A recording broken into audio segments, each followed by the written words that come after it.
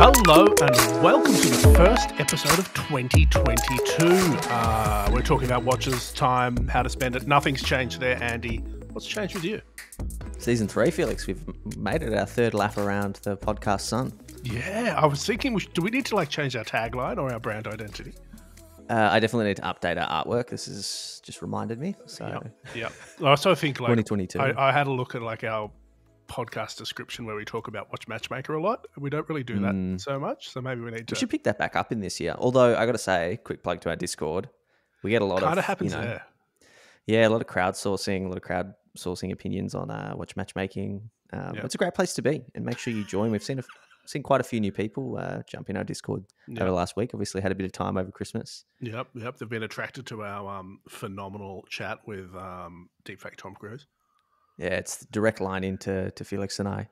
So it is the holiday season. It's January. It's the first week of January, Felix. We're not going to give you a whole lot of new content, but I figured it would be a good chance to kind of relive and re-edit and remaster, if you will, one of my personal favorite episodes. This is like a Taylor's version of OT podcast. James Cox, who we had on, I think it was 2020.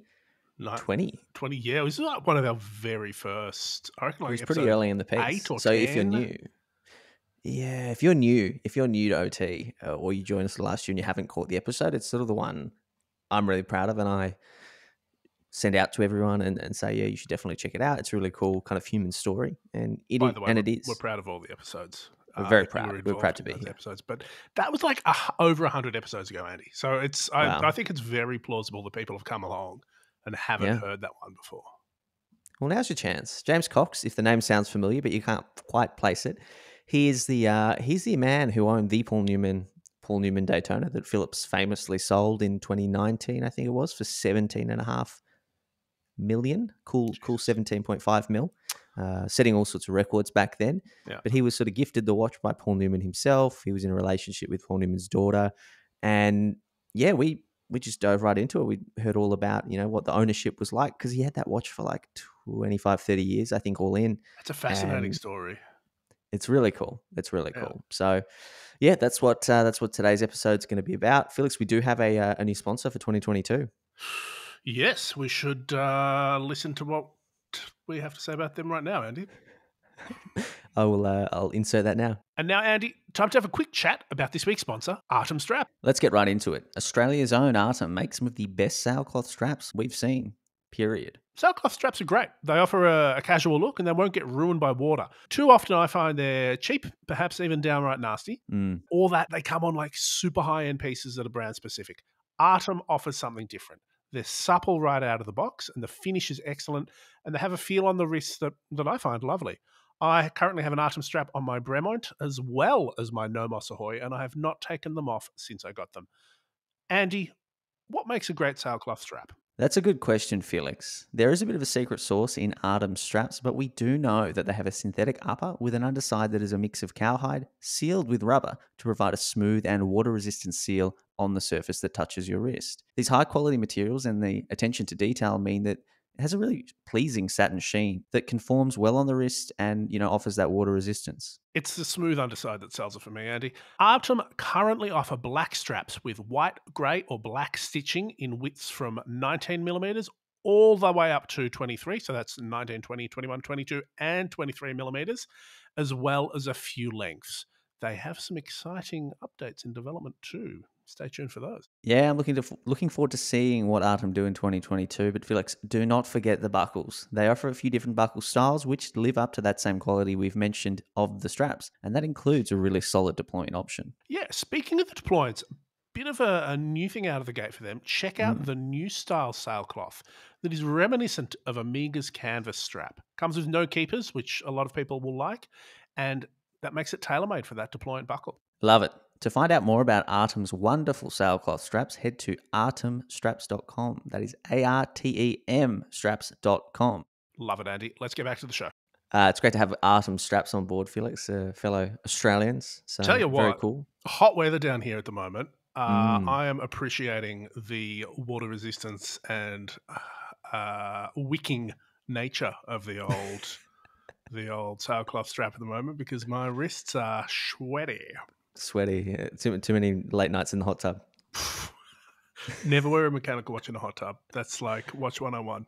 Hey, Andy, before we get James on, I think we should do some of the Herdinky-inspired reflection about what watch we wore most in 2021. Do you want to start?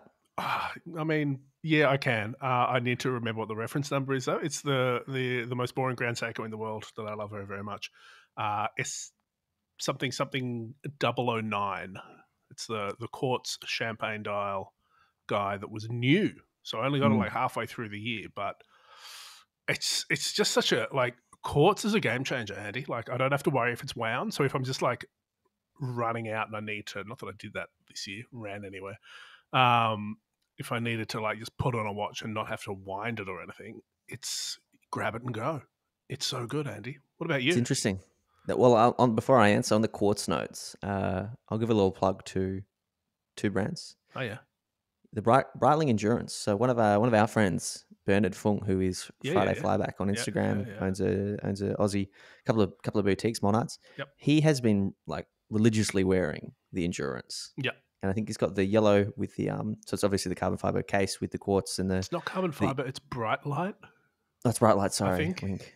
Something looks like carbon fiber, and no, actually, no, it doesn't really. I think it might be what do they make that kayaks and stuff out of?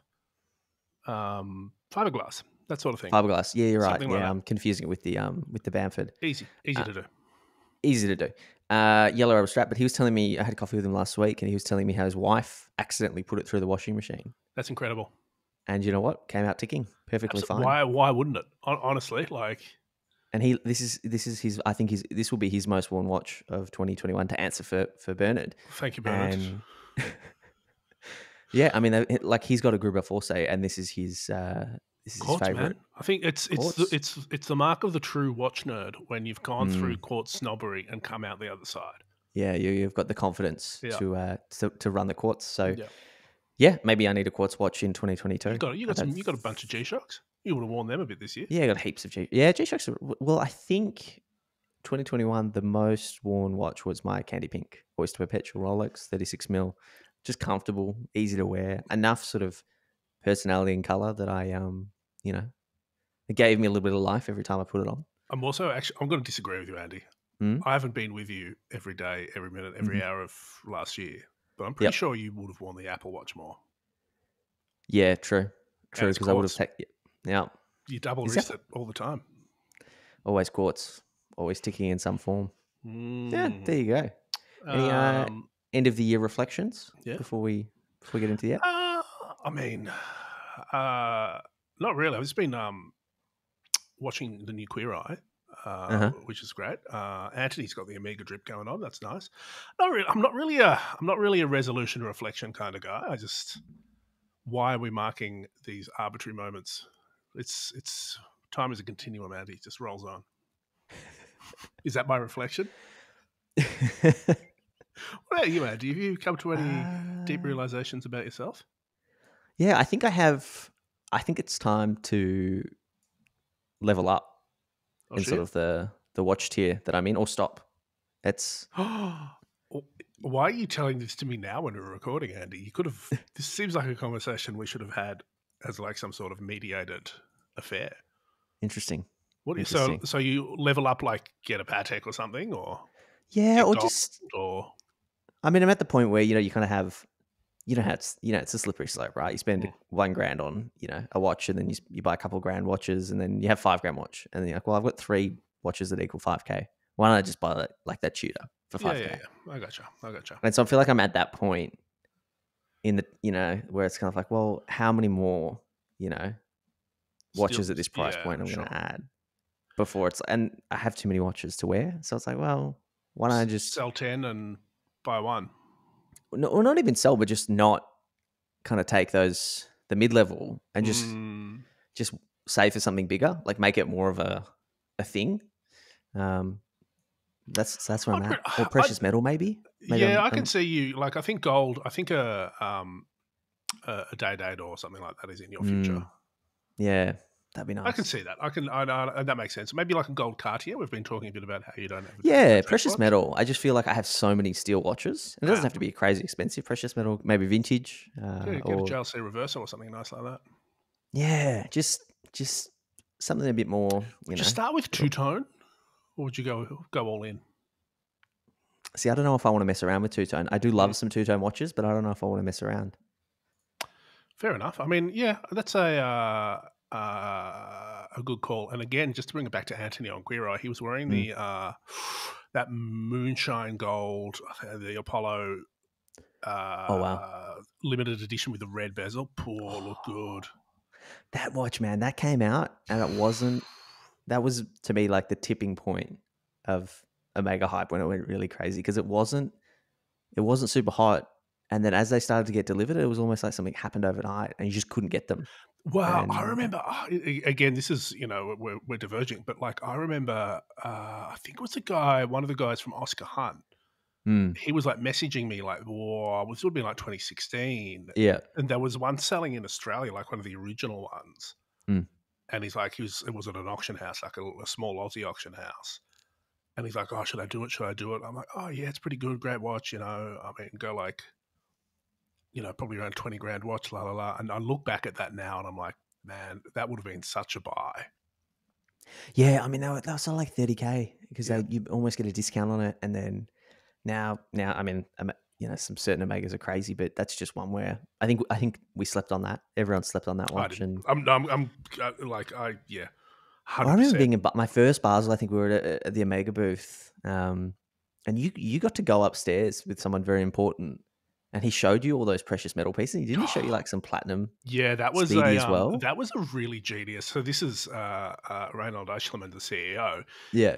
This is an example of incredible boss stuff. He saw like 3 media guys hanging around just waiting for an appointment, and he's like, "Yeah, what are you guys doing now?" And I'm like, "Oh, we just got half an hour to kill." And he's like, "Ah." And he took me and the cameraman. He just said, "Go upstairs, like into a different office," and said, "Have a look at these." And like that was 100%. He doesn't care about my life or recognize that I want to see these precious metal Speedmasters, like with baguette hour markers. But he's gone, "These guys have a camera gear and aren't doing anything for half an hour. I'm going to get them working for me." And I just thought about that afterwards. Like, obviously, I was like losing my shit for the watches, but afterwards, I'm like, that is such a boss move. I don't know where like it was a special thing at the time. Like, I felt like it was. Oh, dude, I think I went to the bathroom, and when I came back out, I'm like, "Where's Felix? You're upstairs." You came down, like, show me all this stuff on your phone. And then I'm like, "Oh, can we see it? Can we see it?" And then we had an appointment with Omega, and they showed us some cool stuff, whatever. But they didn't have those. And I remember being so salty that you got to go up and see it, because there wasn't much coverage. Like, they really didn't show those watches to many people. I mean, and they do it at Rolex as well. Like, they do it with if they've got time. Like, they pull out that special custom stuff, the novelties. The special order things because there's no point to show that to the markets, because they're not going to get it. I mean, but honestly, Andy, Basel was a high sodium diet a lot of the time, so you should get used to that. Speaking of Rolex, though, let's get back to James Cox. James Cox, great to have you on the show. How you kind of going over there in LA? I'm doing great, Andy. I really appreciate you reaching out, and excited to have a conversation with you today. Doing pretty well. I'm here. I'm actually up in Santa Cruz, which is north of LA, coastal California, little surf town. Kind of reminds me of maybe when I visited Fremantle years ago. I think it has. I guess that was back in the 80s when I was in Fremantle, and back then, all getting painted up and polished up for the pending America's Cup race that was happening that summer I was there. Oh, very cool. So Santa Cruz has that feel. Just to give the perspective, it's a California version, a little overcrowded, a little too expensive, but the beer is good and the surf is good. Nice. What else could you want? We do see a lot of Santa Cruz surfwear kicking around here. It's very famous Sure. to see. James, we've obviously got you on the show to kind of hear a bit about your story. It's probably the most, I think it's the story of the most important watch in the history of watches, and people can correct me if they're wrong, but James, you once owned Paul Newman's Daytona and very famously auctioned it off. I think it was 2017. I'd love to kind of hear your take on sort of that watch and that journey, and maybe if we start, with the story that I'm sure you've told a million times, but how you ended up with that watch. That's great, Andy. I'll flash back for a moment because it is kind of a beautiful story, and people always find it interesting that I've had such an iconic watch for so many years without knowing how iconic it was. And of course, it didn't necessarily start off that way. Back in the 80s, in college, I met this super rambunctious hot blonde. I was standing in my parking lot of my school. It was my first year at university, and this Nissan Stanza car comes in the driveway, and it's a gravel driveway, and then hits the U-brake and spins the car around into a spot. And this hot-headed blonde gets out with a six-pack of beer and marches past me like, "Who are you looking at?" And I was like, wow, that girl is hot. And that I was fixated on her. And at the time, it was interesting. That was Paul Newman's daughter, but she did not go by that name in college. She chose a different name to remain anonymous. And clearly, I didn't at the time know who her family was, nor did I care, being a young college guy. She had a nice car, and she always had beer. I was like, okay, that's my girl. And pursued her, and sure enough, we ended up hitting it off and we were actually dating before I figured out her family. So that was great, because what that did for her, as you can imagine, as a child of a famous person, and Paul Newman, of course, was extremely famous during her childhood. She always described it as life in a fishbowl, where everybody's looking in at you. And I'm sure it's not as difficult as actually being Paul Newman, but it's a tough place to be as a child of a famous person. So she did her best to remain anonymous, and that was great, because I clearly was after her for other reasons. And we ended up actually dating for 10 years from that summer on. Wow. So it was a really great relationship. But the way I came about the watch is, during one summer, I was back visiting her family, and they were in Connecticut. And during the summers, I would just do various trades to save money for college. And they had an old treehouse on their property that had fallen down. And I decided that I would rebuild that as one of my summer projects, and quite an elaborate treehouse. This was a big oak tree hanging over a small river. Okay. And it was 10 by 10 with, pointed ceiling and shingles, and just a gorgeous treehouse. And the Newmans owned a house on each side of this river, and there was a small bridge across it where I was building the treehouse. And in the afternoons of this summer, Paul Newman, who would be at one of the houses and I at the other, we ended up being alone in these houses. Like, the whole rest of the family was gone that summer. His wife, Joanne Woodward, who everybody knows, very fantastic actress and Academy Award winner, wonderful woman. She was gone doing a live theater that summer. His other 5 daughters were all spread out around the country. It was just Paul and I in these 2 different houses, and we would meet up in the afternoon. He'd come over and check out my progress on the treehouse, and often had in tow somebody else, whether it's Martin Scorsese or whomever. And as an 18-year-old, that's crazy, pretty ignorant college boy, I had no idea who these people were. They were all super cool, but I was not a starstruck kid. But it was kind of neat, because he'd come over and check out my progress and invite me back for some leftovers. And then this one day he came over, and I honestly don't know to this day. I assume it was premeditated and not maybe that spontaneous, but he came over and he asked me what time it was. Oh yeah, and, goosebumps. And I said, Paul, I said, I don't know, I don't have the time. And he was trying to wind his watch, which he'd forgotten to wind, and he took it off his wrist and said, "Well, here, if you wind this thing, it'll keep pretty good time." And he hands me this Rolex. And that was kind of towards the end of the summer, and we had already kind of bonded pretty well. And so imagine this, here I'm 18 years old, my girlfriend's dad, already awkward enough, but he also happens to be Paul Newman, and hands me this thing, and I'm like, wow. I mean, I was smart enough at the time to know that a Rolex was an important timepiece, but how cool is that? He's giving me this watch. And so I wore it the rest of that summer, winding it. He showed me how to wind it at the time.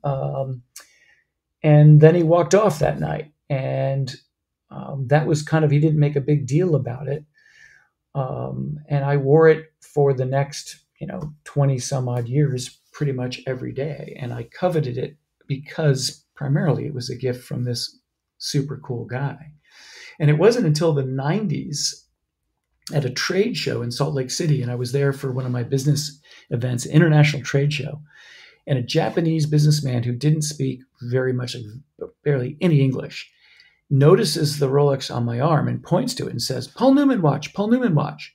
And I look at him like, how does this guy know that I've got Paul Newman's watch? It just like, what is going on here? And I just kind of, the guy walked away, and I just kind of tucked that away in my mind, think, what an unusual thing. And then did a little research and found out, well, indeed, Paul wearing this watch had kind of made this particular watch synonymous with him. But of course, that was the 90s, still not seriously on my radar that this had as much gravity as it did.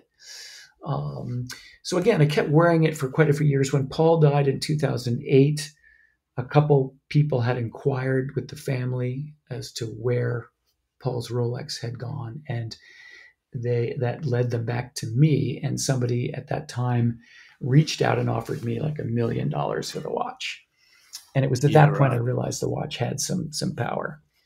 Of course, I declined, and then a few other little weird things happened. I remember I walked by a Rolex dealer in Monterey, California, and they had a couple Paul Newman Daytona watches in the window, and I recognized it. And there's a Rolex guy standing outside smoking a cigarette. He's got his white coat on that says Rolex. And I just pointed to the watch and said, "Hey, what's retail on some of those watches?" And he says, "Oh, about 70, 150,000. We have a couple other Paul Newmans in the back." And I was like, wow, Paul Newman's. He's calling it the Paul Newman watch. And that was like my other clue. And then as it happened, every year after 2008, I'd get a call from somebody kind of tracking it down, usually the same gentleman, offering me like another $1 million. How about $2 million? Nope. And then I decided to put the watch away in a safe deposit box, realizing it had quite a bit of value. And it pretty much just sat there for quite a while. I think that, losing Paul and helping the family grapple with that, and just, it was a tremendous loss. I'd spent so many years with his family and with him, and he was just a super important person in my life. And I had this connection to him in this watch. But fast forward, I realized this thing's in a safe deposit box, and it was occurring to me how valuable it potentially was. And I just said, if Paul was alive, and I went to him and said, "Paul, that watch you gave me, it turns out it's extremely important and extremely valuable." The first thing he would say was, "Well, kid, what are you going to do? You're not just going to sit on it, are you?" And I think he would have supported pulling it back out and doing something and good with it. And so, so that was kind of my thinking at the time. And I checked in with the family, and they kind of agreed with my thinking. And then, again, long story longer, calling a few friends of mine in the watch world, got connected with a Rel from Phillips, who most of your listeners probably know. Definitely. And, and that part of the story is kind of fun too. I mean, my friend had been working with Aurel, had a couple of some cool Patek Philippe watches that I think were Eric Clapton's watches that he was discussing with Phillips to bring to auction.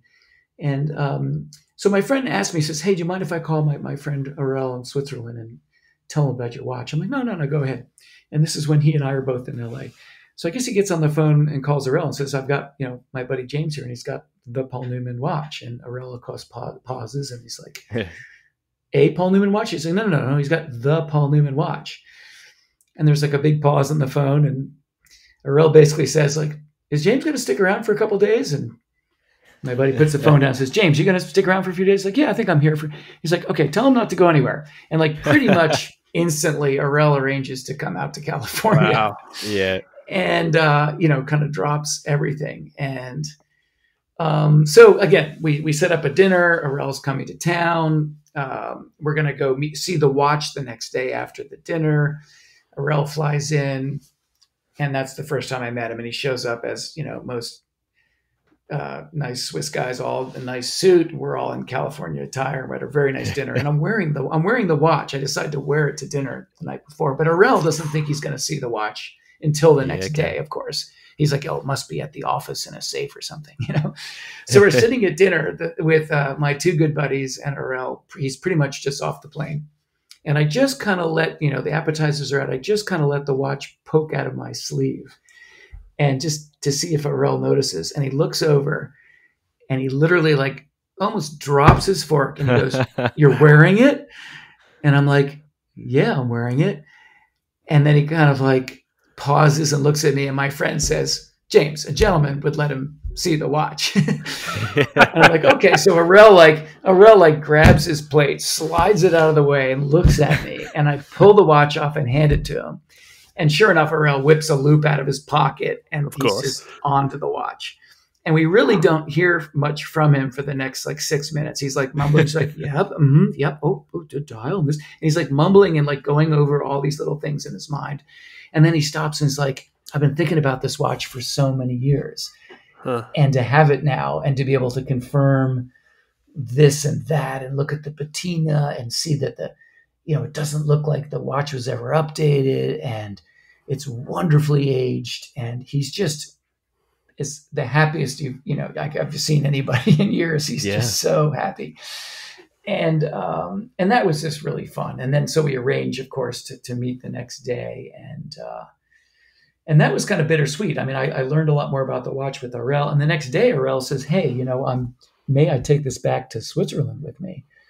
And I was like, "Oh gosh, I've got to part with this thing." And it's getting real. a couple of the other watches that also were extremely interesting watches. I think, like I said, they were Eric Clapton's Patek Philippe's that were going back with Arel. And so I'm in my friend's office with Arel, and we're in this fancy office in LA. And Arel has kind of assumed he's going to be able to take my watch. And so sure enough, I'm with my friend's blessing, he's like, "This is going to be fine. We trust Arel." Sure enough, like the armored car literally shows up with these guys that get out bags, and we put my watch in this thing, and it goes by armored car to the airport, and it's all insured. And so this is all new to me, and it felt like a crazy James Bond movie. And then the watch is off in Switzerland, and Arel is checking it out. And the good news for everyone is that the watch wasn't messed with. I literally put it on my wrist in the 80s, wore it. I mean, I did a lot of construction to get myself through college, and I wore that thing every day, and I beat the heck out of it. And it just continued to perform flawlessly. Never broke it. No new bezels, no new nothing. I mean, a new band at one point because that had rotted, but it just goes to show how well that was such a workhorse. Can I ask, James, when you sort of met Arel for the first time, how far out from that was that from the auction? That was, oh boy, at least 1.5 years, if not 2. Yeah. God. Yeah, there was a big bunch of time there, and there was no commitments made at that evening. It was simply, Arel was happier than he'd ever been in his life, it seemed. And he, letting it go back with him and get authenticated and checked out seemed like a fine thing to do. But the folks at Phillips and Arel were just so amazing. There was absolutely zero pressure for me to do anything, and they let me make my decisions in time. And that's when it started to get real for me. And we got together with the team at Phillips, and we said, for me, this is about a lot of things. I mean, there's my new exposure to the watch community was like, wow, if this thing is as important as it is to collectors, and if people out there are that excited, how fun would it be to let them all have a look at it, some of them to wear it, some of them to find out more about this thing. I mean, at this point, I'd learned more. Like the watch had its own Wikipedia page, and and people were telling me this is the holy grail of watches. It's the most interesting and significant of the Rolexes. And as I met more and more watch collectors, I'm like, these guys are cool. I mean, they're a wacky bunch. All you guys are a little wacky, but you're neat. And I mean, I was not a watch collector, but I'm into nice cars, and I appreciate well-made things, and I've had many businesses, and I've really focused on, design and well-made stuff. I mean, it's right up my wheelhouse. I should have been a watch collector. So part of it was like, wow, we should take this thing on tour. And I didn't know at the time that's what's done typically of vintage watches on auction before the big auction. Yeah, they go around the world and people get to see.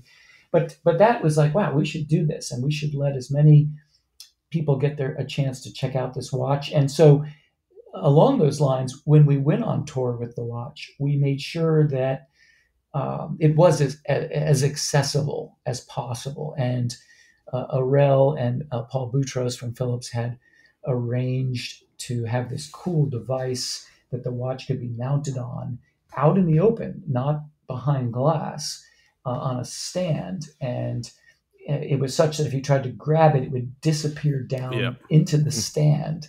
And you can Google it and see it's a super slick thing. But that was kind of fun too. Like, the watch is actually going to be out there for people to get that close to. And of course, there are certain people that reached out to me, and I'm like, the writer Michael Caruso from Wall Street Journal, who was in Europe at the time, and I said, you need to, if you're going to write about this watch, you need to put it on. It's in a vault at Philips. Go to Geneva, get a bottle of wine and a nice cigar, go down in that vault and pop the wine, put this thing on your wrist, and have that experience. Because this watch, and this sounds a little funny, but the watch had a vibe to it. And, it sounds touchy-feely, but like Paul Newman wore this watch for years, He wore it on movie sets. He wore it racing cars. And he got into racing late in life. And, it was just amazing that he had an ability to get into that, to racing, and to do so well. And it's something that he loved so much, because everything else in his life was so, he was famous, yes, but he would say it was about luck. And he would say it's because, what if I was born with brown eyes? What if he was born in Hungary, And he had this humility. And I think, honestly, the racing to him was the one place he could truly, it was just his actual abilities, Sure, he had good cars, but so did other people. But he was a good racer, and he worked hard at it. He was a shitty racer when he started, apparently.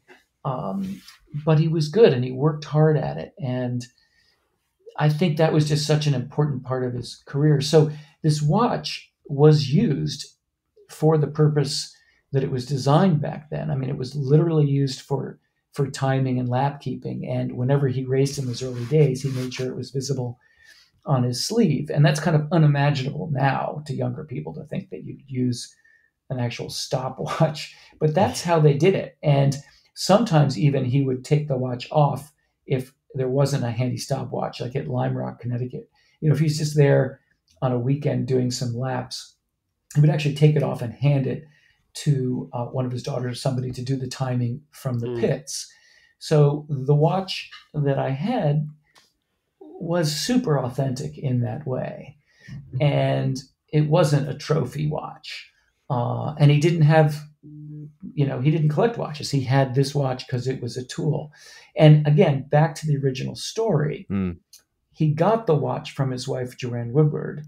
And it's right about when Paul started racing cars, after the movie that they did called Winning.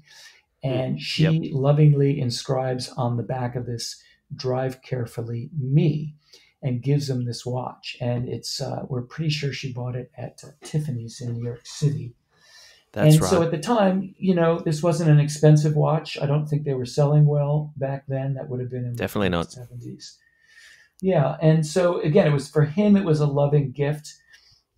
It was inscribed, and it was a tool, and a lot of your listeners know the story more than I about why it became so cool and iconic. But for me, obviously, very personal, very one of the most personal things in the family, and a super good connection with Paul and I. And I really feel that when we decided to take it to auction, it was, the one reason, again, as I said, to share it, to let the story of the watch come out and bring that excitement. But more importantly was to bring the story of Paul Newman back out. It had been several years since he passed away. And The reason the watch is famous is because the guy was super cool, and he really was that cool.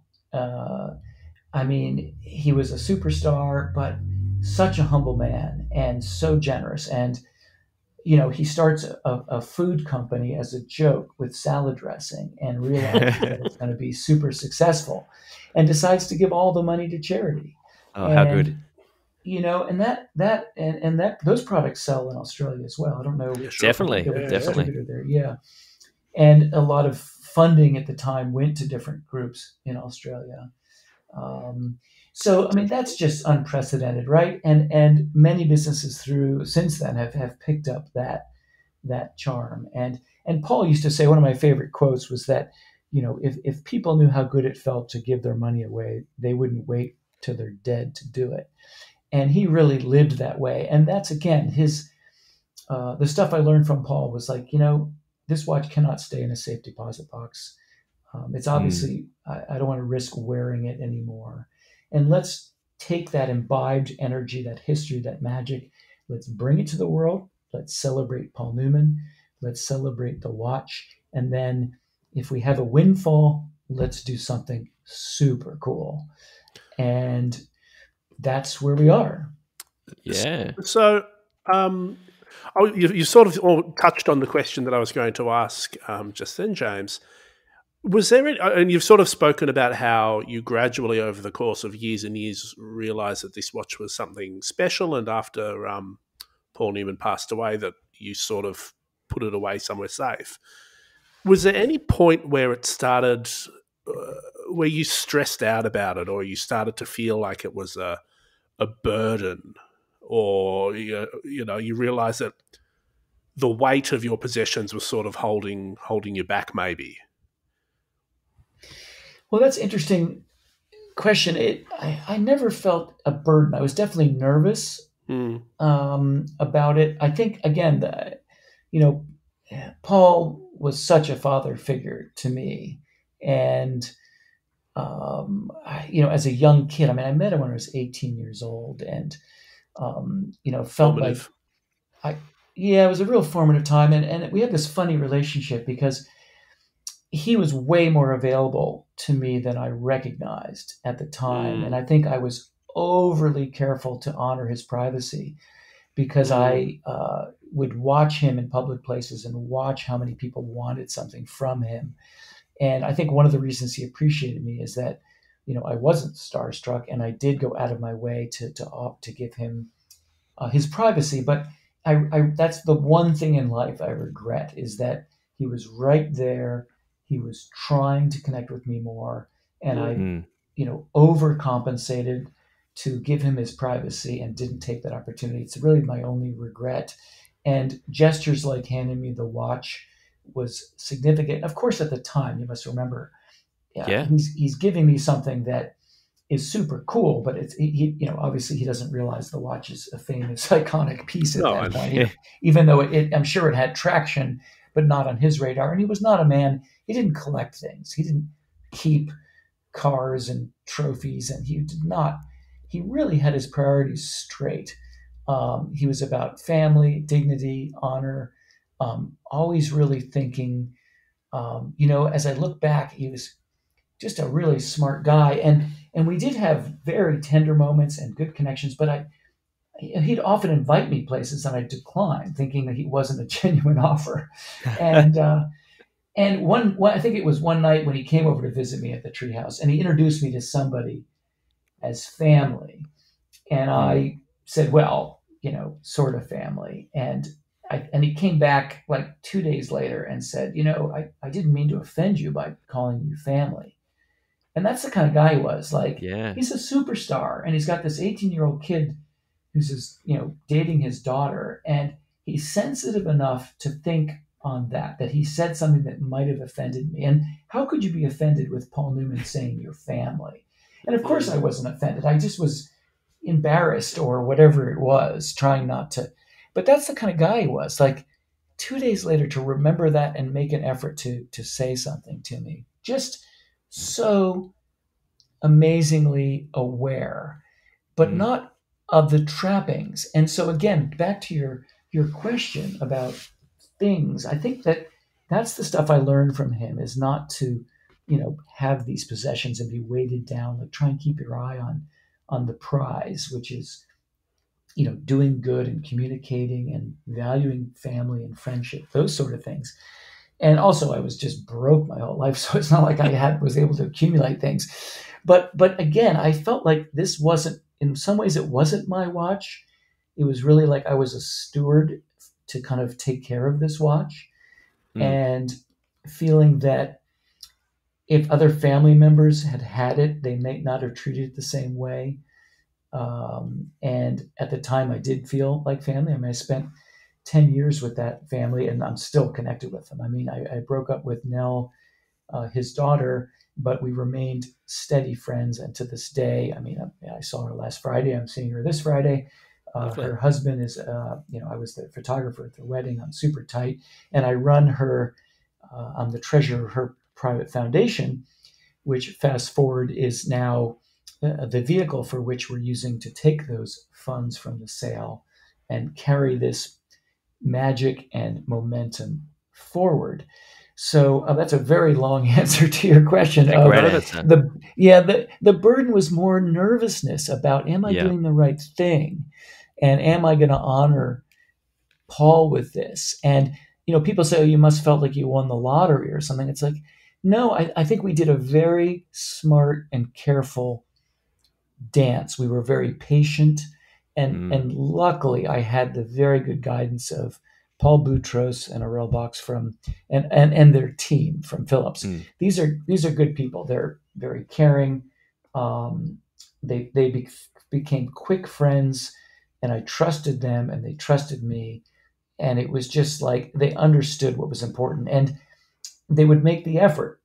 They helped me do things that were unnecessary to probably have a good auction. For example, I said, when we show the watch, it needs to be emotional. It needs to be about Paul. And let's, and I think this was one of even Aurel's idea, let's get a race car. Let's get one of Paul's race cars and have it next to the watch, because that is emotional. And we did things like that. We found his race cars, and we'd have them shipped from California to New York, and they'd literally pull the glass off the walls of the Philips auction house and crane the damn car in, so that you'd walk into this room and you'd see the car and the racing suit and the watch and just the emotion of it.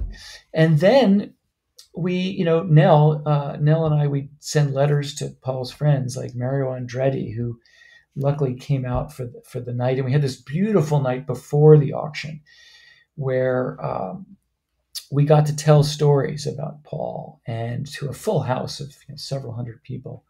And as I say, this was, for me personally, it was much more about the story and the watch being a symbol, and reminding everybody, like, hey, the reason this watch is cool, sure, it's a handsome watch and it delivered on its promise, but it's cool because Paul Newman made it cool. And you can say, Jacques Cousteau wore watches that have purpose and function in history, but for some reason, this dude just stood out, and that's what was important to me. And once I knew we were doing that, I felt good about it. And then the fate was in the hands of time and history. And we did. We brought, Mario Andretti got up there on the stage, and another kind of fun, cool story is that the night we're going to go talk about Paul, I go to my closet and I pull out a tuxedo that Paul had given me. And actually, correctly, Joanne had given it to me. His wife, Joanne, gave it to me because Paul was hoping to never wear tuxedos ever again at the time. And it's the same tuxedo he wore. I think he wore it at the Oscars when he got his Oscar with Tom Cruise. And I Googled that, and I could see the tuxedo there. Like, yep, that's the same tuxedo. And then apparently he wore it at one other night because I put it on. It fits me perfectly. Luckily, I fit all his clothes perfectly except his shoes. So I have some good hand-me-downs. So I decided I'm going to wear his tuxedo the night before the auction, and I'm going to wear it the night I'm going to talk about Paul. And I didn't mention this that night because it seemed creepy, but I reach in the pocket of the tuxedo and I pull out a theater stub from a theater in New York and this again sounds, I mean, I'll send you a photo of it because it's almost unbelievable. I pull this ticket stub out, and it's the name of the play is called Reckoning the Estate. And It's got Paul Newman's name on it. It was a comped ticket, and it was a couple, like, I can't remember how many years before. It's the same date, like 6 or 7 years before. I mean, you just couldn't make this shit up. Wow. It's the same night in New York City. It's called Reckoning the Estate. And I put that thing, it's still in the tuxedo up in my closet right now because I put it back in that pocket. And I showed it to his daughter Nell, and she like looked at me like, that is the weirdest damn thing. But I don't think I showed it to you that night. It just seemed too strange to be true, right? Isn't it spooky? And so anyway, so that night was gorgeous, and it was pretty scripted.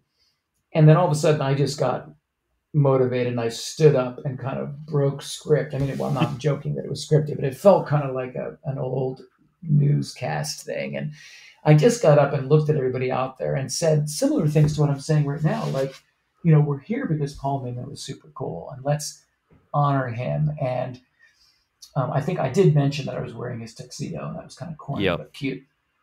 But it was just gorgeous. It was just a gorgeous, gorgeous thing.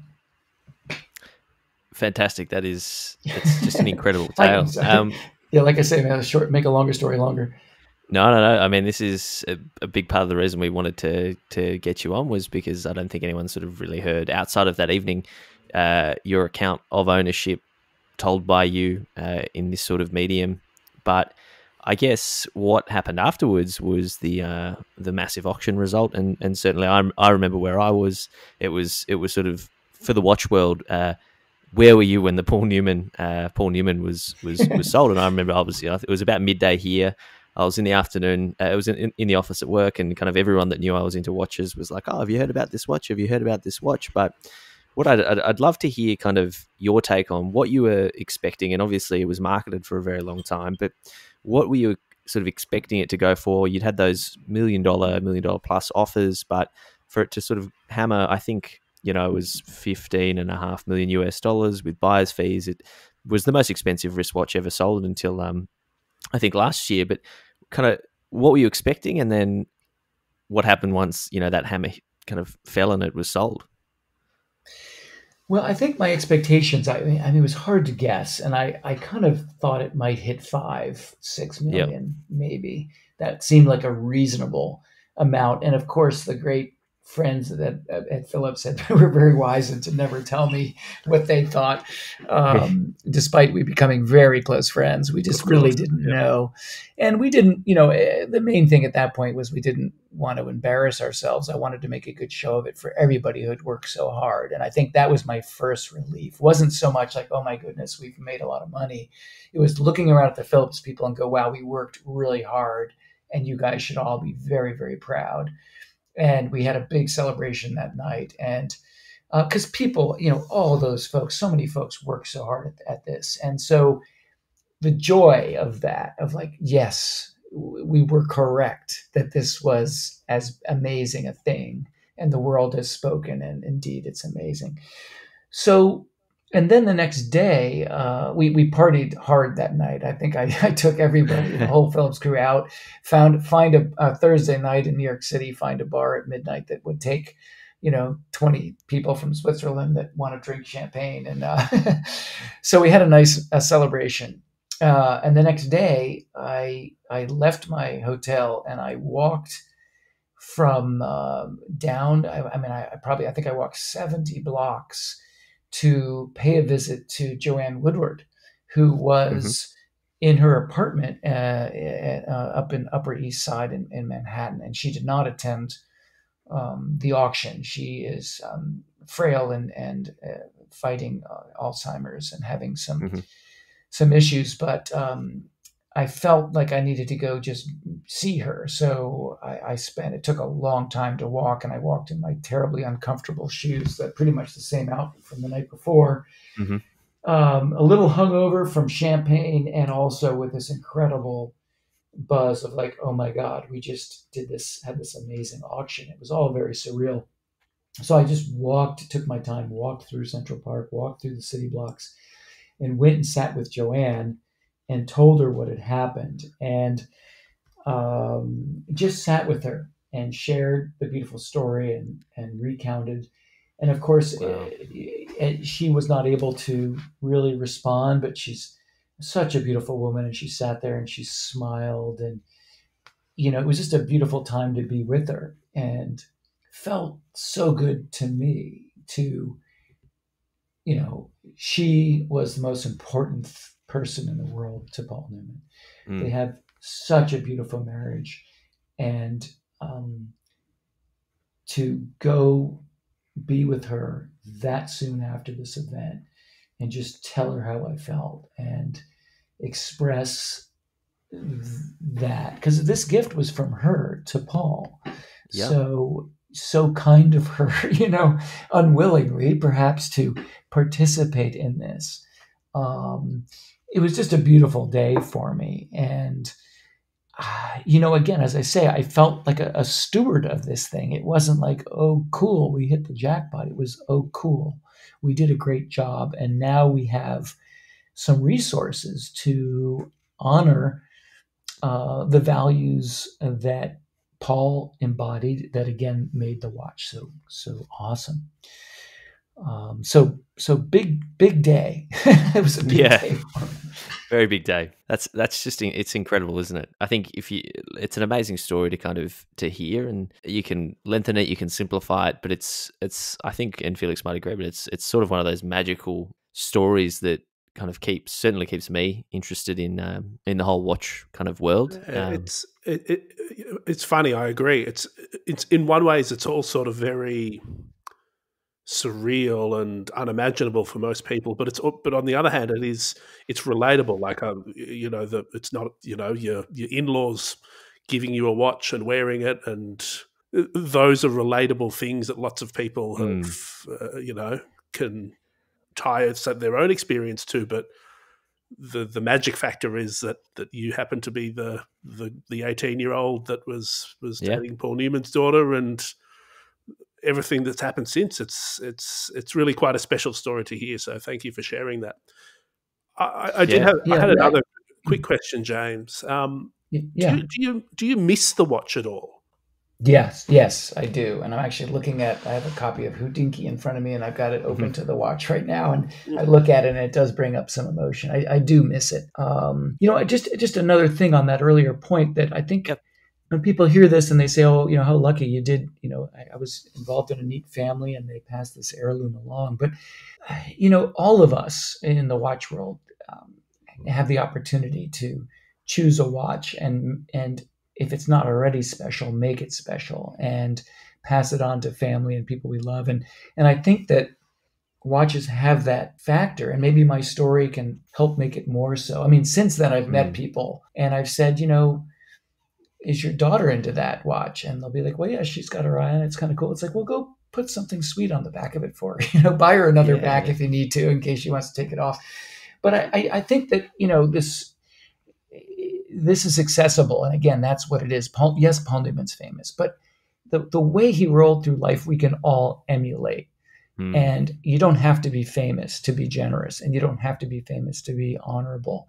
And we can all jump right in this. And those of us that have cool watches can do cool things with them. And it's at a different scale, perhaps. But I just think that the watches symbolically, and the size of them, the fun, they're just the perfect thing for this type of behavior, and and since then I've tried to encourage more philanthropy in the watch world. I kind of naively was hoping that Rolex would get all excited about this, and again, this is before I kind of learned more about how the vintage world is so different than the more modern watches and that sort of thing. And this is my naivety about the whole industry.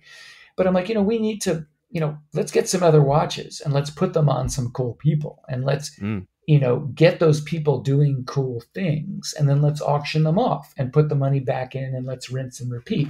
I mean, how many people might think it's fun to have a watch that Leonardo DiCaprio wore for a year, and he did some cool shit with it? And I'm like, great, I'll go fund a cool project to work on, some climate issue in in the north of Australia, and we'll get some cool people to get involved, and then we'll auction those watches off and play it forward. And that idea hasn't quite taken shape, but it's not too late. It's not too late, and you haven't wasted those funds. You've been putting them to work. So obviously the auction was massive and netted a huge amount of money. And I know that the intention was to sort of give some money to the Newman's Foundation, but also you started your own.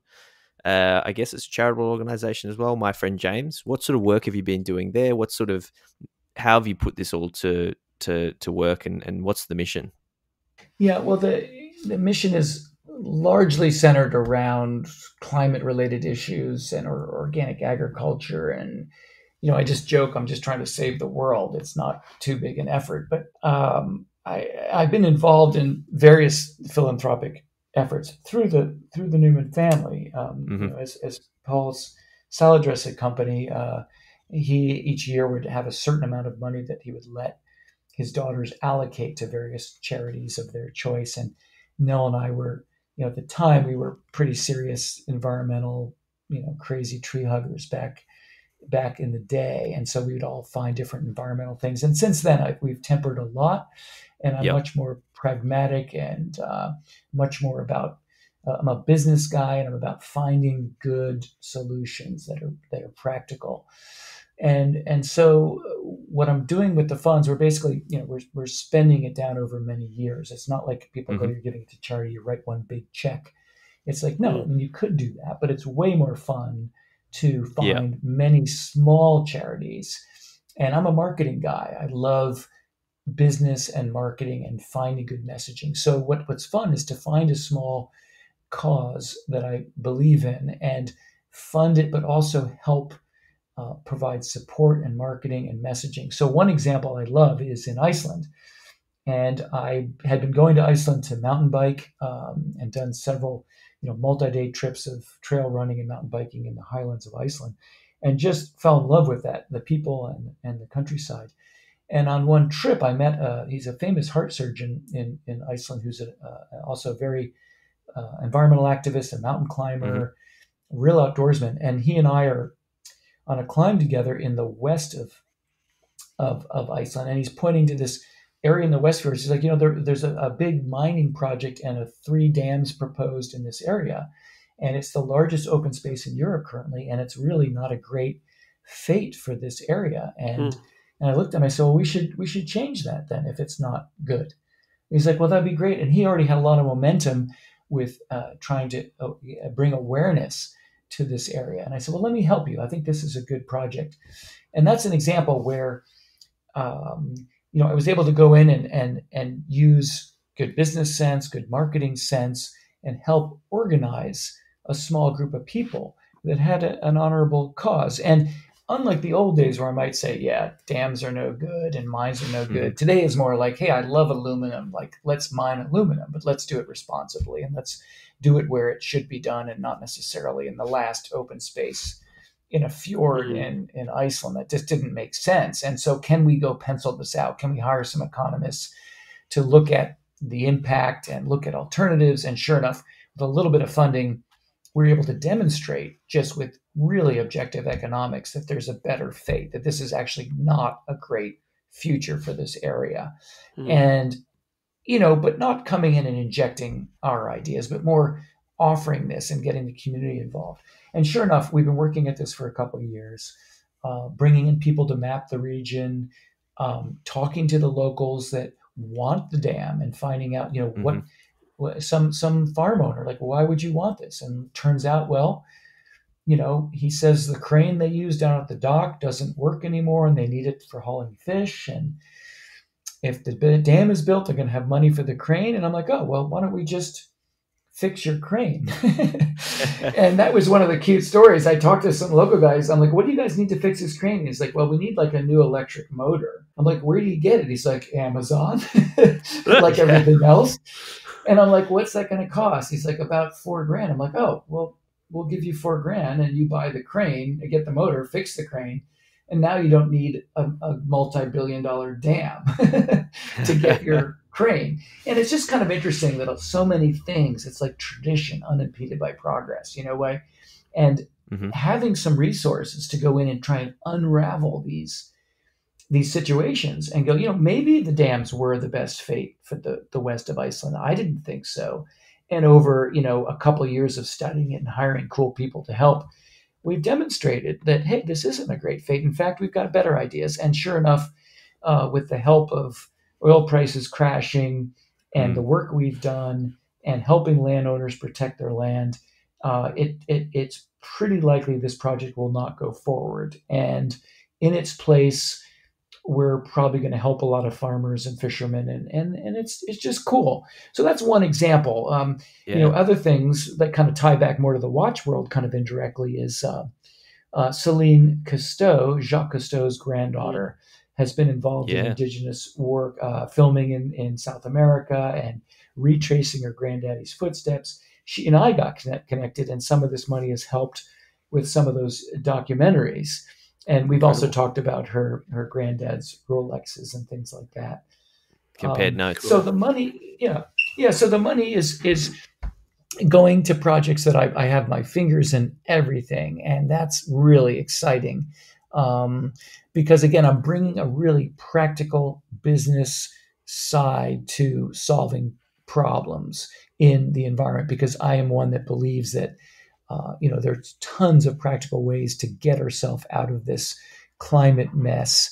And it's not a this or that. It's like we can honor the change, but we need to do this, and we need to make good choices.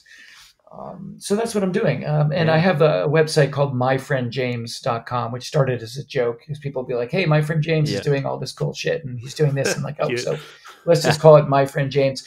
And the little logo I came up with actually has some the original Rolex dials in it. So it's kind of my slogan for the whole thing was "Watch this," which is kind of cute too. Like, watch this. I'm going to go do some cool shit, save the world. Yeah, we'll link that up in our show notes as well. And I remember when you launched the website, I think I sent it to Felix. I said, I remember the guy who sold the Newman Daytona. He set up this website, and I don't think anyone's noticed, but the logo is a pair of watch hands and a dial, and I think something's happening here. But look, we'll link that up. That's amazing. It's obvious that you're really passionate about this work, and I've spent a little bit of time on the website, and I'll spend some more looking through at all the great projects. And encourage everyone to kind of subscribe and follow you guys as well to kind of keep up to date. But look, James, I don't think all of the money has gone to charity. I think you've replaced the watch, and I saw this recently.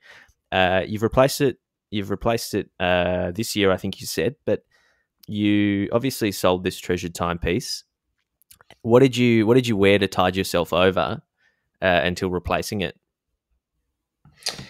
Well, actually, I was fortunate enough to have access to another Paul Newman watch, but not a famous one. This one was, I believe, given to Paul by Rolex at some function. It was a GMT, and I had that on my wrist for a couple of years, and it was lovely, great daily, good working watch, but it wasn't mine, and it didn't quite have the feel I wanted. And at the time, I thought, well, what am I going to get? Well, I want to get another Rolex because I'm loyal to the brand in some ways, and so I just thought I'd get a new Daytona.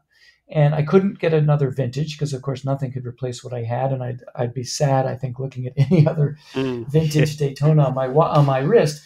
But I thought, if I get a new one, I can start it over, I'll grave something back. I had a hard time deciding whether I wanted a black or a white, but I just wanted a steel Daytona. I didn't want a fancy one, and I just couldn't find one. I wanted to buy it retail through a nice shop and couldn't find one. I was in an airport, I think it might have been in Zurich, and they had a platinum Daytona for some ridiculously high amount of money. And even I wasn't going to spend that much on a watch.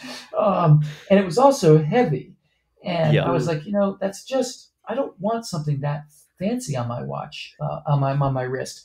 Yeah. And so I just kept waiting. And it was a couple of years, and I had, various people from actually Rolex and other people said, oh, we'll get you one. I'm sure you should have one, blah, blah, blah. But despite being willing to buy one at a drop of notice, I never had access to one.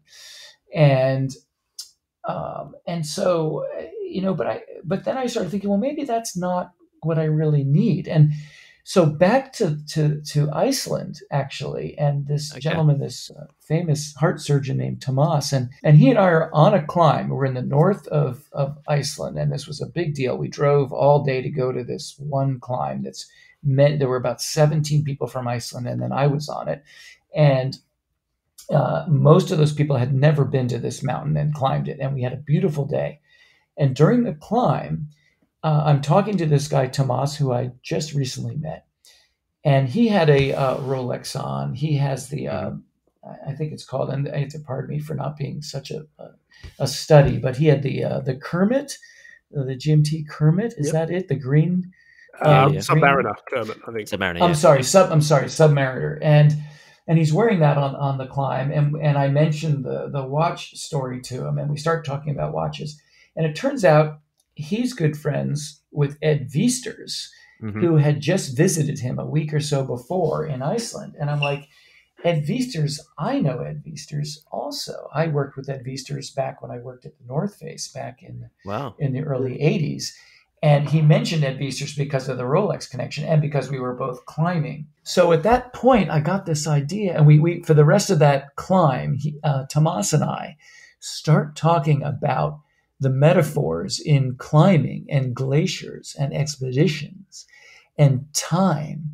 And we're having, and he's a famous heart surgeon and really intellectual, but also very grounded and outdoor guy and great skier, mountain climber.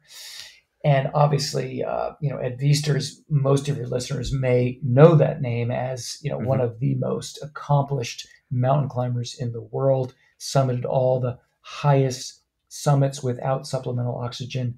And, and I knew him in the early days. Yeah, he had just been sponsored by Mountain Hardwear, actually. And I was doing work with Mountain Hardwear. And I traveled with Ed when he was doing speaking engagements, and just such a humble man. So Tomas and I, there we are in Iceland climbing, discussing our mutual friend Ed and what a lovely human he is, talking about Rolexes. And then talking about the metaphor of time and glaciers, actually, was one of the discussions. Because, climate change and the issues around it, I mean, we as a society's known about this for 30, 40 years and is pretty much ignoring it. And Iceland had just had its, a famous glacier had just finally disappeared. It was the first glacier to officially go, and Iceland acknowledged that this glacier was gone. And they put up a eulogy by where the glacier was.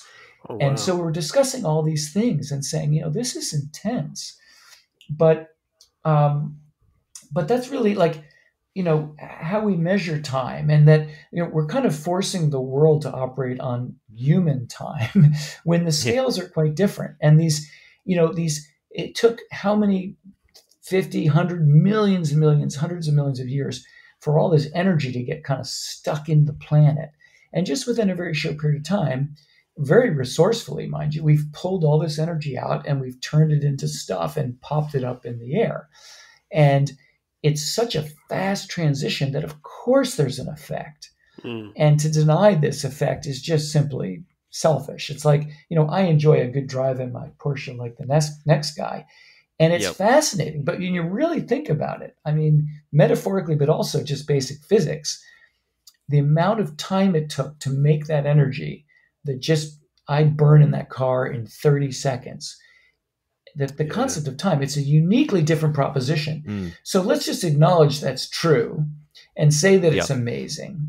And let's make some different choices going forward. And so we started thinking about this practically, and we started thinking about my friend James. We started thinking about my watch.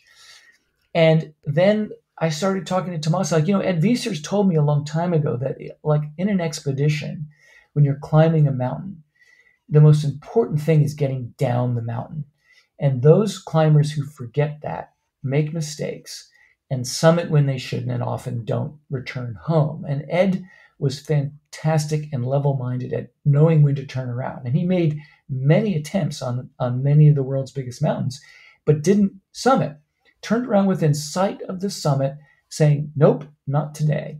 Come back another day. And that patience and intelligence is what allowed him to be so successful. And just like Paul Newman, Ed Viesturs will admit honestly that in the early days of climbing, his Rolex Explorer actually was used to help him.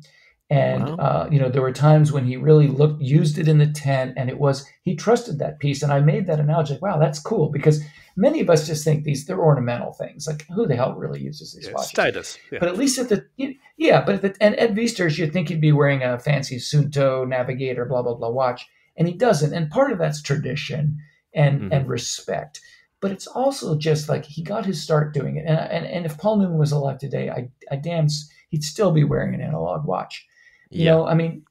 It's just because there's a point in time where you go, this is actually enough, and it's cool. And it reminds those of us to kind of slow down and wind the damn thing. And, of course, Ed's not winding his and I'm not winding mine. But the point is that this is a good meditative time out. So anyway, back to Iceland. There we are talking about this. And I'm like, all this work I'm doing to try and get people to understand climate. In a way, you could say, like, we as a people have kind of summited the mountain of carbon, and we've had our party and we've blown all this oil, and it's time to get safely down the mountain if we just admit that that's what has to happen now. And we need poets, and we need mountaineers, and we need expedition leaders, and we need scientists.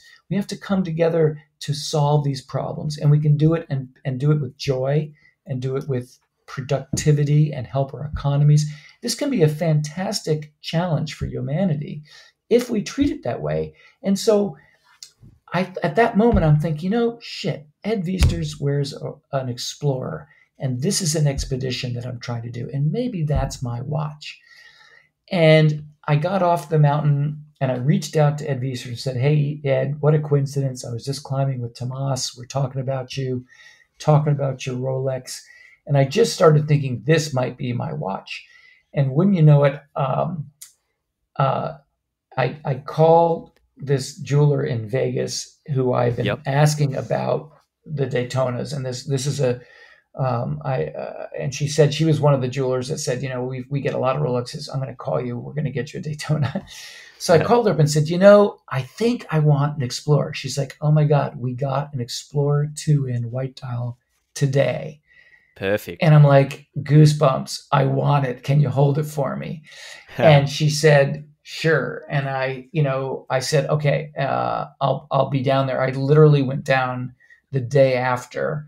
And that was like 2 days later, I flew to Vegas and I bought the watch.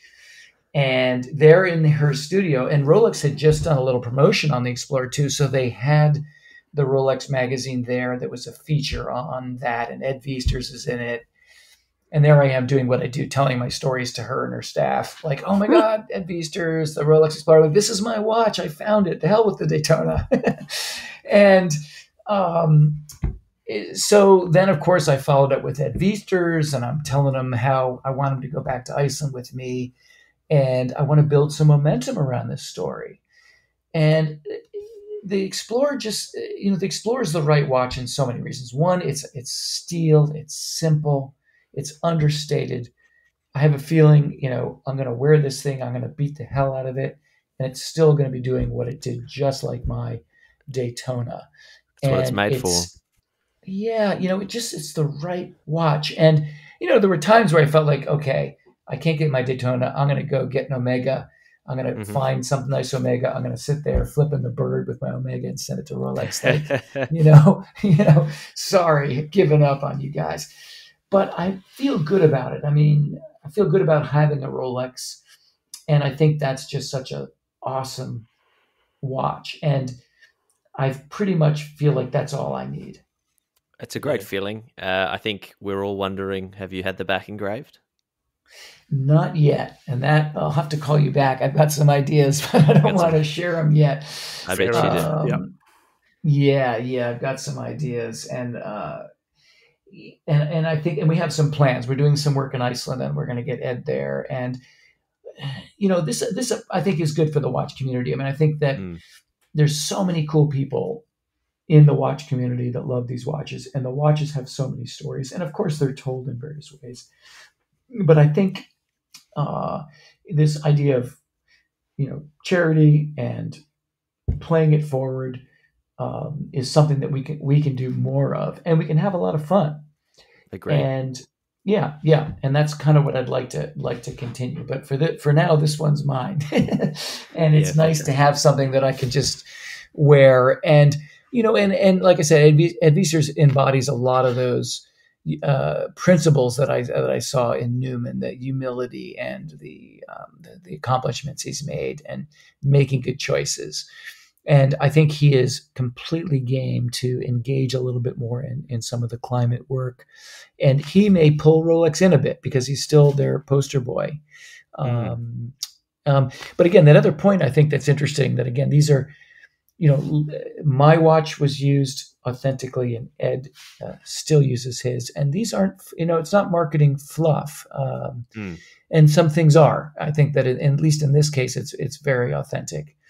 And that's what, Celine Cousteau would say about her granddad too, that, back when she was a little girl diving with him and working. I mean, these, especially then, these were very important life and death tools for people. And those of us that enjoy them just as collectibles, I think they're more of a symbolic reminder of simplicity and honoring time in that way.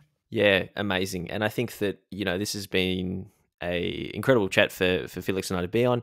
Hearing that whole story, and it makes you realize that, this watch lasted 30, 40, 50 years, and buying well-made things and quality products does feed into that sustainability side of things as well, because it's sort of by less but high quality. And I think this story perfectly represents that. The fact that this quality thing has then gone on to, help you do all this amazing work, which again will kind of link up for everyone, is also really, really special. And even just the kind of the thread that runs through this, which is the connections and, the people that, you've met and then that have gone on to do other things and meet other people, and how it's sort of brought everyone together, and that sort of community element is really, really cool.